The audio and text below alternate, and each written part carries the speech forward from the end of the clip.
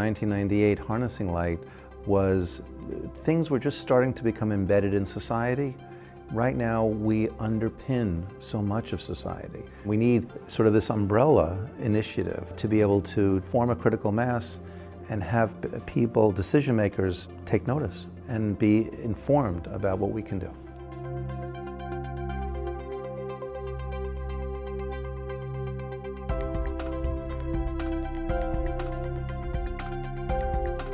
We are at the threshold that where optics and photonics is really in everybody's hands.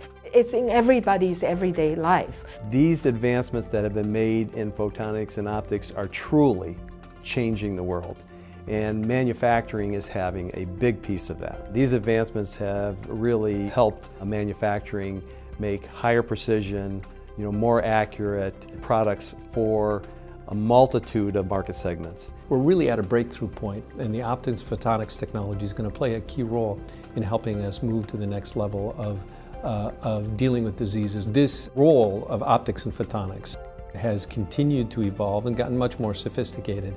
We now have CT scanners which use X-ray imaging and optical detectors which can provide a whole high-resolution scan of the human body in about 5 seconds.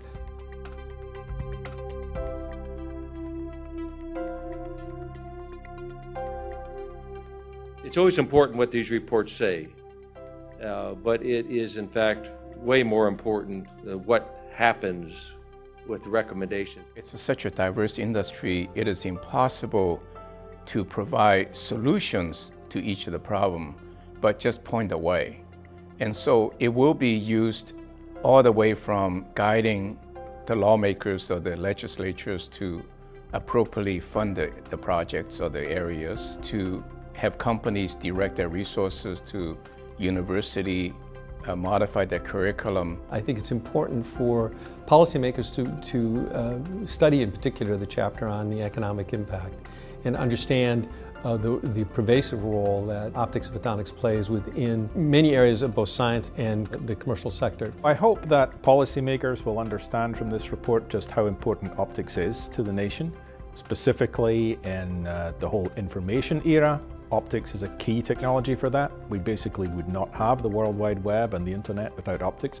I think this is the most exciting time for optics and photonics.